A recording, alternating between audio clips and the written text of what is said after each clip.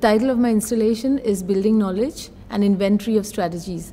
The focus on knowledge at a point in time where urbanization is happening at an unprecedented pace is because we need to recover a new kind of knowledge about building so that we build appropriately and we don't create more problems than we solve in the way we build. The second meaning of building knowledge is that we are also building knowledge in places we go. We have structured the actual construction of the installation by involving 3 workshops in 3 places.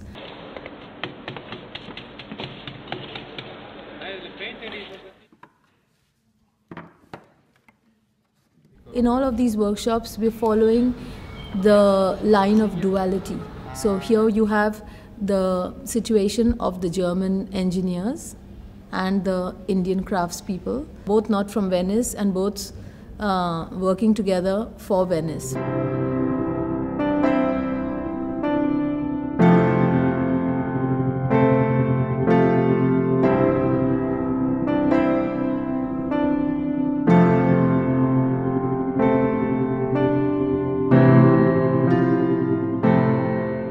So we just arrived in Venice day before yesterday, and yesterday was the first day we started setting out the plan of the piece that we are going to build in full scale for this year's installation at the Biennale.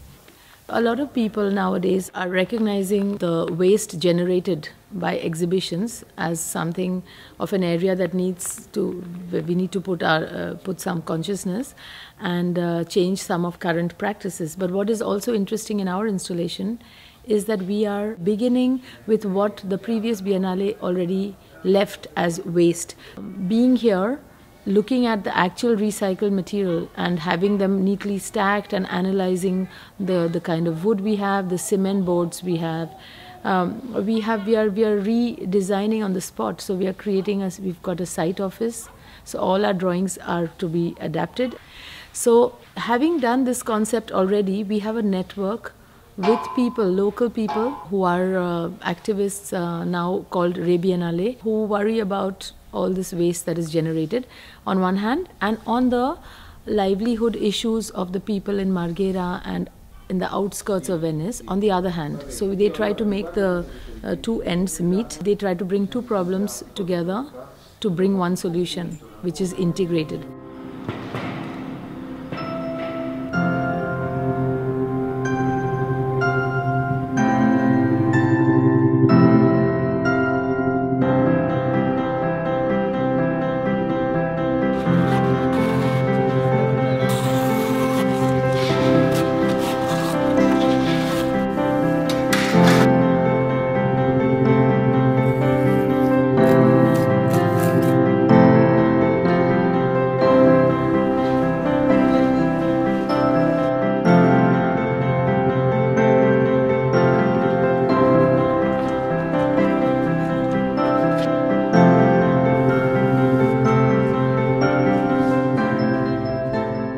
Everybody should be able to have a house which is well designed. So the idea of Fulfill Home was to have an affordable housing which is well designed for all people. It can become like a whole cluster of housing with many Fulfill Homes in one space with like an open space, so it can become a neighborhood. It can also be installed in somebody's bigger house. Somebody has a bigger house and wants a smaller apartment. We made a prototype in 2014 for an Architecture Students Association convention in Chennai. It was fully made in ferrocement, and we realized some of the structural points while doing the design, while making the house. And when you do it at 1:1 scale, you realize how the structure is behaving.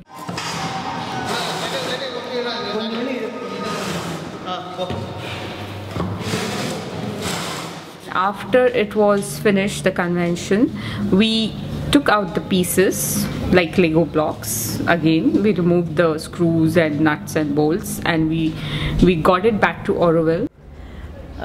The prototype which we installed in India is now actually the studio of Anupama Kundoo architects, and we are actually testing it with all the climates. So we are actually working inside, and it's so much fun because it's done handmade by all the masons living around the villages, and they all come and visit us and find it really very cheerful.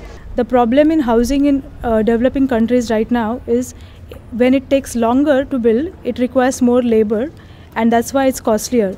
So to create affordable housing, we need to do two very important things. One is to reduce the time which is required in construction, and second, to reduce the labor. Okay, that looks good, no? Okay. But because we have a big tradition of craftsmanship in India, I think it will be very, very sad to lose all those skills which have been acquired by all the building craftsmen. So in order to acquire those skills, what we did is we involved them and we asked them to prepare all these pieces in their backyards. So now you are making the wax soft and putting the color in Same, it. which color? Same color.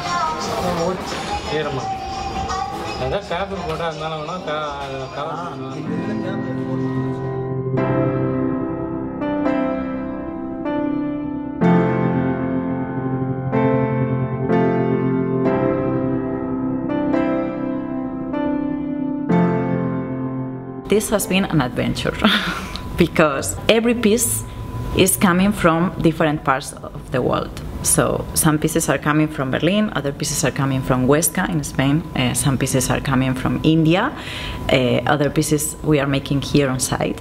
Every part has the design and the footprint of the place that it has been produced.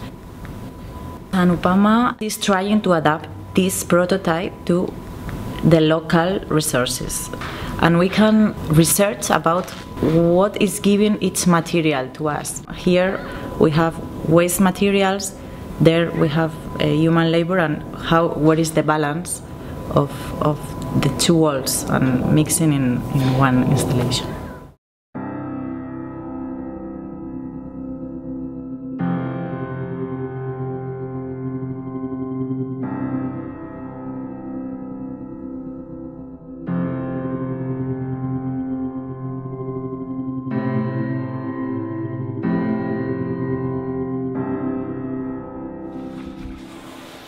In order to include recycled material from a previous pavilion, we have to alter the way we create the installation, yet having the same effect that we actually want to have. It's already an installation in full scale. People can, because seeing is believing, they can see what that actual house looks like. But we don't believe that there has to be a material authenticity in all the elements. We feel it's enough to have a few pieces actually made in ferrocement, and the others could be a kind of mock-up that are spatially and formally authentic, but materially not necessary to be exactly made of the authentic ferrocement. So what we've done is we've made a plan where the actual ferrocement pieces produced in Germany with the aim of testing the quality and strength are actually the original pieces that you will be able to see in the installation, looking slightly different from all the other elements, which are the last year's German Pavilion Biennale.